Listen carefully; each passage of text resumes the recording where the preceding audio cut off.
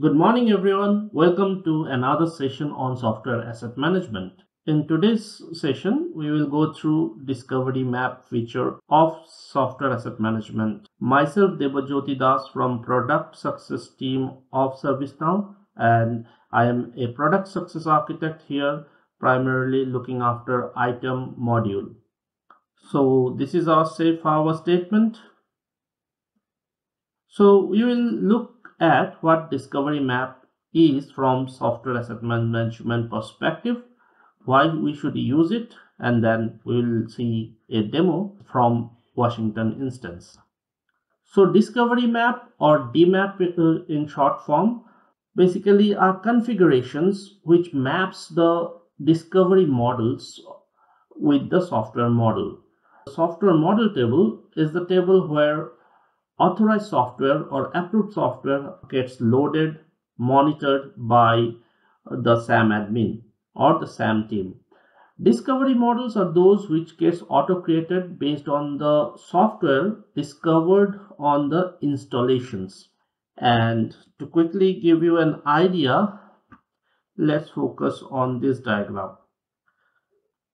This is a high-level overview of SAM engine, and you could see we have software model entitlement related information mentioned here, then the software model which is connected to the entitlement, and then in this portion we have the discovery part.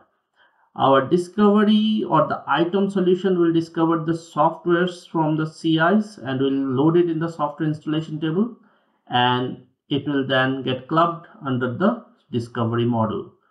So basically common softwares found for a group of CIs will be clubbed under a discovery model. Now, at one hand, we have the authorized softwares, and the other hand, we have the discovery model. Now, this connection of software model to discovery model is created by this discovery map, specifically the product, the publisher, the version, the edition, etc., which gets auto-loaded when we use DMAP. We will see it later in the demo. So going back, it is basically a field or a reference field in software model table, and the column name or the field name itself is discovery map. This field references to discovery map table, which is this table, and data here is loaded from the content database using our content download jobs. SAM admins or the platform admins will not have any access to create a record in this discovery map table. However, if the SAM admin finds the current existing data does not make sense for their software, they can always create a custom DMAP using which is basically this table. This session will be more on discovery map and its impact. We all know when we create a software model, you can associate it to the respective discovery model by clicking on the related link or the button called show matching discovery within the form. Then I'll show you that button or link in the demo in a moment. And once you click that button, it tries to pull up all the discovery model based on the matching publisher, product, version, all these fields from the software model. Now you can manually set it in your software model, but then if you use discovery map, software model will be auto updated with the data from content service. Discovery map also helps in improving your software package signature if it is a bundled or packaged software. We all know softwares like SQL Server or Microsoft 365, Visual Studio, Adobe Creative Suite are parent software and they have child softwares shipped with them. Using Discovery Map will help the SAM admin to curtail the time needed to validate whether all the child softwares are correctly loaded to the parent software or not. DMAP auto loads those ServiceNow recommended child softwares of the parent software from the content service. SAM admin can then update the child softwares based on the contract. Also, DMAP loads relevant downgrade rights of the software. It also populates the next version or the higher upgraded version of the software models, and then indirectly it helps in loading the product lifecycle of the software model. We all know there are two specific SAM jobs which loads the product lifecycle, which actually leverages data in publisher, product version, etc. field, which is loaded automatically when a DMAP is used in the software model. On the consideration, one should ensure they are always using the active DMAP while creating the software model. Also, just banking on DMAP for better license compliance of packaged or bundled software model is not completely correct, because when you add a DMAP to a packaged software, the parent software will have its component loaded in the suite components, which is also influenced by the inference percentage and the mandatory field of the suite component. You can refer the documentation on how suite components impact the license compliance, but then DMAP helps you to associate correct child softwares to the parent software. Now, let's dive into a demo from a Washington DC instance. You are now looking at my Washington instance. I have already opened the software asset workspace, as you could see, and under license operation, I have accessed software models. Now, let's create a software model. So, as mentioned before, discovery map associates your authorized software models with the discovery models. So when I say authorized software model, the model that you load in the software model table. Now, as you know, the discovery engine will discover the installations and the software in it and will create the discovery model.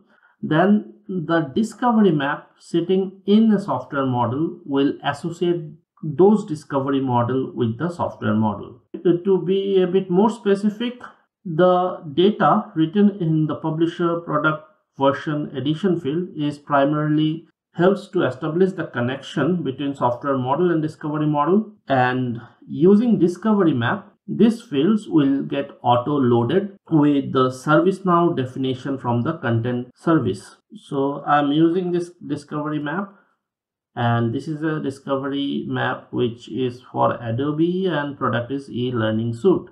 So you could see the publisher, the product, the version got automatically added. Addition has not been set against this map, hence no addition is populated. Now let's save it, and the model is created. So we could see this is suite, yeah, and that means the suite components will be populated against this Adobe e-learning suite. This logic is driven from the business rule, which is create pre-built suite components, and this is the API that primarily creates the suite, provided the DMAP contains a suite. How do we know this DMAP contains a suite?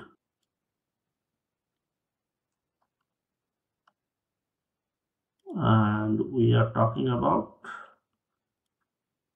this one, and you could see suite defined column is set as yes. So the content team has loaded this DMAP with this signature, identifying this product as a suite. So going back, the moment we use that DMAP for creation of a software model, we could see suite component has been auto calculated. Now, since publisher, product, and needed columns has been populated, you could use the matching discovery model to find the needed discovery models that is associated to this software model. Right now it is from my demo instance, since I don't have a data. However, you click here, you could see the filter this has used. Product should be learning, the version should be 2.0, edition is anything, platform Windows, language is anything. And it is actually derived from the values in these fields. Other important part or role that DMAP plays is population of your downgrade rights. We don't have a downgrade rights here. So let's create another software which has downgrade rights. So I'm using a Microsoft Discovery Map, this one, and it is a system orchestrator of 2016, and save it. And you could, let's see, in the downgrade rights we have 2 of them loaded, so you could see the downgrade rights are auto loaded for this model. Again, if you can go into the discovery map signature, you could see this map already have a downgrade right associated to it. And if you read the definition of this downgrade right, you should see it is pointing to 2012 R2 along with another downgrade rights which is to 2012. Now going back to my 2016 model, my downgrade right, you could see 2012 and 2012 R2 is associated with this software model.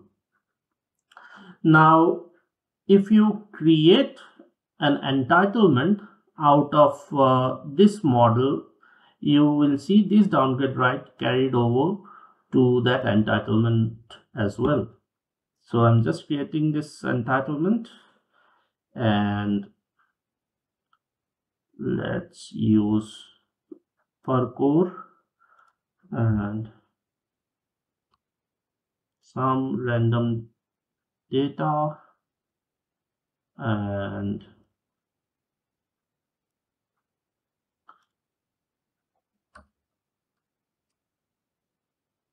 save it. So you could see downgrade model have been generated.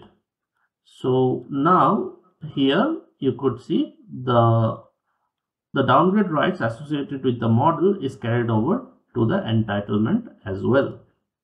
Thus, you could see discovery map will help you in defining your software model in alignment with the content service data. You could see not only this version product publisher language edition platform is getting derived from DMAP, but also the suite component if it is a package software, as well as the downgrade rights of the software model. Another important function discovery map plays is defining the entitlement downgrade rights from PPN or the publisher part number. So if we go here and try to create an entitlement from a PPN or publisher part number and let the data get populated. Once it is done, let me put some purchase right and save it. And after saving, you could see the downgrade rights are created and you could see it here. So that means what? That means if we access the publisher part number table, let me go to the part number table, and this is the publisher part number table, SAM PSW product definition, and access it from the platform, and let's search the publisher part number. Opening it, you could see the DMAP, and accessing the DMAP, you could see the downgrade rights are associated with this DMAP, and this is what has resulted in creation of this 9 downgrade rights in the entitlements of Microsoft Visual Studio 2015 Professional Windows when it is created with this publisher part number. Another important feature of DMAP or discovery map is population of the next version. So for which we need to go to the software model, and this software model is created with this DMAP, and you could see the next version is auto populated here from the DMAP. The Visual Studio is of 2015 version and the next version is 2017. And if we can look into the discovery map table, you could see there is a certain column called next version. And if we search for this DMAP,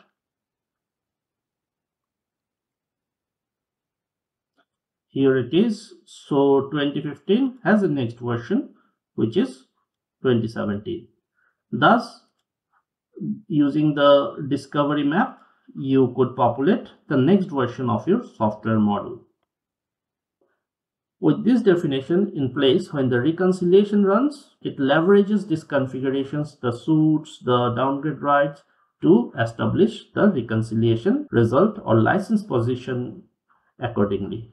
Thus, in this video, we have learned how discovery map influences SAM or license compliance position of your software estate when SAM solution is used. I hope this information will be useful in your SAM journey. With this, see you in the next video. Thank you.